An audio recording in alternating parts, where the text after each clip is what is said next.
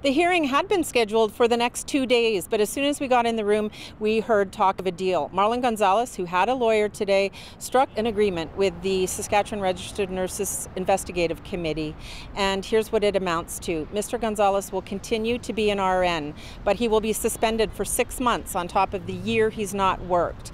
He'll also have to take a course on respect and boundaries in the workplace. He'll pay $10,000 in costs to the SRNA, and when he returns to work, he will need to be supervised for 2,000 hours. Roger Lepage is the lawyer for the investigative committee.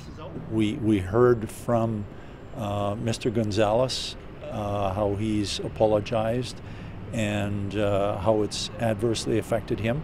But of course, from the investigation committee, we also have to look at the victims.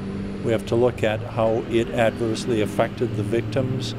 At least one of the victims essentially chose to leave work with that employer to distance herself.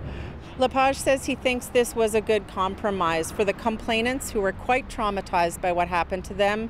This is a serious penalty, but it also allows Mr. Gonzalez to have the second chance that he asked for today. He says he thinks that this will allow Mr. Gonzalez to go back into the workplace having learned his lesson, and that's the best way to keep the public safe.